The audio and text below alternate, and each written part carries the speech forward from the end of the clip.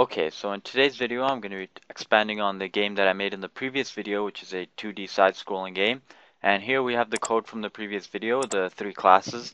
And in this video I'm going to be adding a bulleting system, so firing system to our main character. So you see our code from the previous video, it's just the character moving left, right. He can jump and obviously the background scrolls as you move. So to add the ability for this person to fire, we are going to have to make a new class. So we go and make a new class here, and we can call it bullet because it's going to be this class is going to represent each bullet that the character is firing.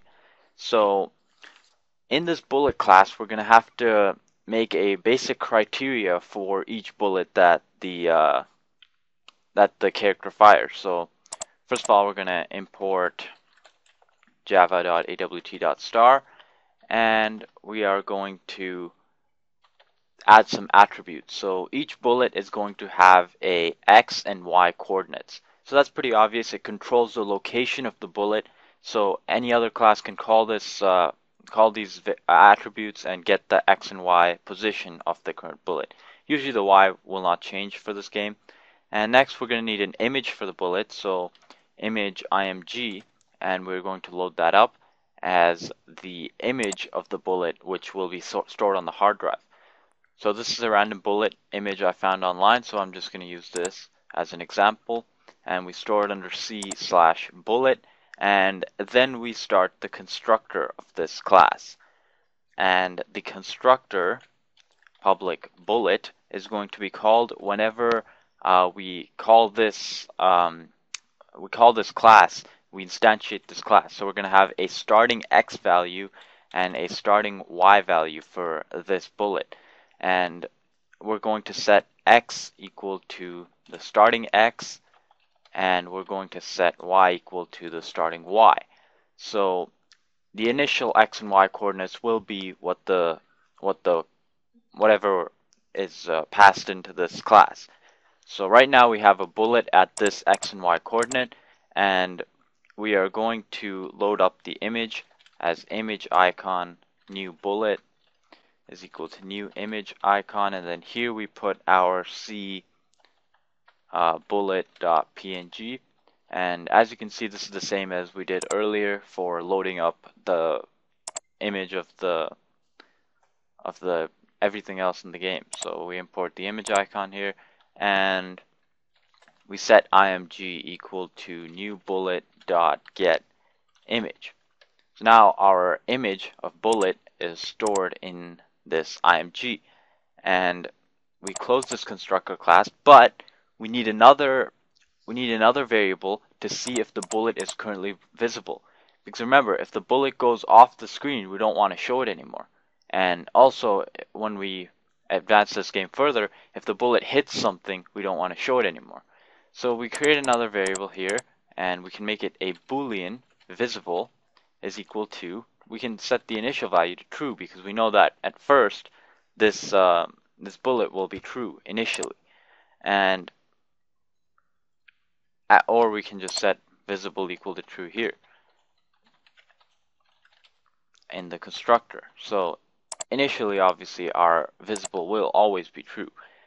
And now we got to make a method for this for our class, and this is the only method we need, is the public void move. And remember, this move is very similar to the move we made in the previous at a previous point, which was in our dude class right here. So this was moving the dude. This was moving our main character left and right. This move is going to move our bullet left and right, but actually just right because the bullet's not going to come back. So we just do x is equal to x plus, and you can put a bullet speed here. So I'll put x plus 2, so it's going to move 2 milliseconds, or sorry, 2 pixels every 5 milliseconds. 5 milliseconds because we're calling our paint every 5 milliseconds. So we finish this off, and we put a last condition here. We check if x is greater than our board width. So our board width was 700, and so if x is greater than 700, then we want to make visible equal to false, because then we don't want to print it anymore. And later on, we're going to have to add a condition here. If bullet hits something, then don't print it. But for now, we're just going to print this in. So now that we've done these two, we can go ahead and we need somewhere to make the new bullet and call this move method. So to make the new bullet, we are going to go to our dude class, because the dude is the person who's going to fire a bullet. So that's why we need to go here, and we're going to create a new method called fire. So public void fire. So this method gets called when we fire. For example, when we press the fire button in our game. And what this does is we create a new bullet. So bullet Z is equal to new bullet. Sorry, it should be capital. So this creates a new object of the bullet class. So that's what we're basically doing. We're basically creating a new bullet, and we need an initial value for we had here in start x and start y for the bullet. So to get that, we're going to get our current position, our dude's current position, and we're going to give that as our starting x and y, because when we fire the bullet, then we want it to seem like it's coming from our main character. So we're going to put here, remember, if we watched the previous video, left controlled where the main character was on the screen. So this variable here controlled where the main character was on the screen. So we're going to put our initial x to be left plus the width of our character image, so it's 60. So we want it to seem like the bullet's coming out of the front of the guy, not from behind him. So that's why we put that, and then we put y plus 154, which was our length, over 2. So it's coming from about where his chest is. It's just an example. So we pass it these two values. This is going to be our initial x and our initial y. And then we need to do one thing, is that we need to create an array of all of our bullets that are currently on the screen. So remember, in Java, an array has to have a limited size. So we want an array that can grow forever, so we're going to use an array list. So we're going to create a static array list. And if you're not sure what the array list is, it's just an array which continues to grow as you add things in it. So static array list bullets, and we're going to import array list. So our array list here is going to basically have all the bullet objects in it, and when we're in the paint method, we're just basically going to print every single bullet object that we have.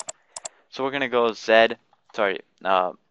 bullets. So to add something to our bullets array list, we just go bullets.add, and then this Z here, it gets added to this bullets. Now this static array doesn't have to have a type, but it can if you need it.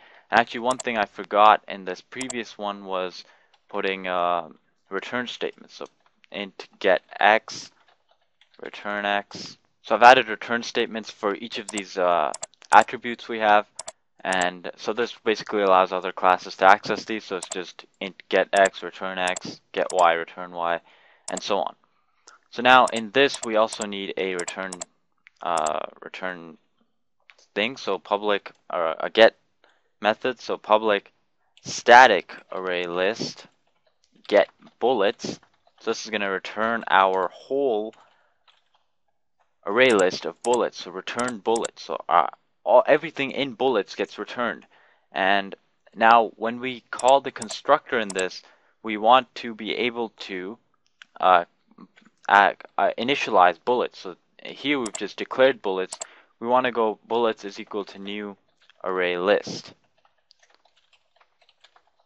Okay, so we are going to go ahead and go down here and see that we have a lot of actions that we do when we had this from before, that when we press a certain button. But now we need to add a certain action for key pressed. So we copy this and we paste it here. So if key pressed is vk underscore spacebar. So for example, for pressing the space bar on our keyboard, then we want to be able to fire. So just call the fire method. And remember, the fire method creates a new object from the bullet class and it adds it to the array list. So now we're done with this class. Now we need a new and now we need to make some changes to our board class. So our board class has our paint. Now we just need to print. Now we know how many bullets are supposed to be on screen. Now we just need to print our bullets, and that's going to be done in the main class. So right at the end of the in the paint class, right at the end of our paint class, I'm going to add something to print everything. Print basically everything that's on screen. So right in here, we're going to create an array list called bullets is equal to, so do dot get bullets. Okay, so the reason why I need to create the reason why I created a new array list is because this do dot get bullets returns our array list as an array list. So we need to create an array list to store that array list. So now basically we have a bunch of objects inside of an array and we want to print each one. So for this we're going to use a loop from 0 to bullets dot size. So this just returns the size of the bullets array list, and w plus plus. So we're going to loop through the whole array list and we're going to get each element. So remember, each element stored in this is an object of the bullet class. So we need to get that object by creating a new bullets.getW. So we need to create this object to store this, and we need to just cast this to a bullet. Now at this point we have gotten our bullet and we've stored it in this M object. So this dot get returns whatever is in the array list at a specific index. Now we draw our image. So draw image, and we do M dot get image because that returns our image here of bullet. And so now it asks where we want to draw it. So that's just simple, M dot get X and M dot get Y. Okay, so alright, and then the last one for the observer we just put null like we did for every other one. So now we now have drawn our bullet, but there's one last thing that we need to do, and that is that when we go to our action perform method, we're not actually calling any of this stuff that we just did. So we need to go back here and we need to get our array list here as well. So actually we can just copy this code here. So we copy this code and we loop through each element again, and we store the bullet in this object M, but now instead of drawing, we're going to call the move method because we never actually called the move method. So remember, the move method was in here. This moves the bullet. So essentially we're going to just all we have to do is m.move. But we don't want to call the move method if our bullet's not even visible, so we're just going to do a quick check. If m.getVisible is true, then call this. If it's not visible, then there's no point of moving the bullet. And as a matter of fact, if it is not visible, then we're going to go ahead and do bullets.remove. And we're going to remove this index from the bullets array list. So that's all we have to do, and it's pretty logical as to what we are doing. And we created a bullet class, and this bullet class has all the attributes of the bullet, and we can create multiple objects of the bullet class, so in order to have multiple bullets, and we create an array list that stores all our bullets on the screen right now, and we basically print each, and we go through the whole array list and we print each bullet on the screen. So as you can see, we have our same game here, and now when we press space, a bullet gets launched. So we can launch as many bullets as we want here, and we want to, as a matter of fact, we can actually also put that when we jump and launch it, then it gets launched at a higher value. But in any case, that can be done yourself. Now, one more thing I want to do quickly before I end this is you wanna be able to control our ammo. You don't want to have infinite bullets being shot. So in many games you have ammos. In shooting games you have ammos, and we go to our dude class, and I'm quickly gonna do this. I create an int ammo is equal to 10, and then inside our fire method we only fire if ammo is greater than 0, then fire. If we don't have ammo, then we can't fire, right? So only fire if this is true, and ammo minus minus. So when we do fire, remove 1 from ammo, and we fire. And one more thing in the paint method, just to keep track of it, we're going to write down how much ammo we have left. So static font, and we're going to call it font is equal to new font. And you don't have to worry about this, but it's basically just the way to declare fonts in Java and to print things out. And we're going to make it font.bold, and we're going to make it the size of 24. And right at the end here, we're going to go to our paint method, and we are going to print out g2d.setFont, and we're going to set it as font, and g2d.setColor, and we're going to set it to color.blue. And lastly, we are going to g2d.draw string, and we're going to write ammo left plus p.ammo, and we're going to draw it at 500, and let's say 20. That's the pixels.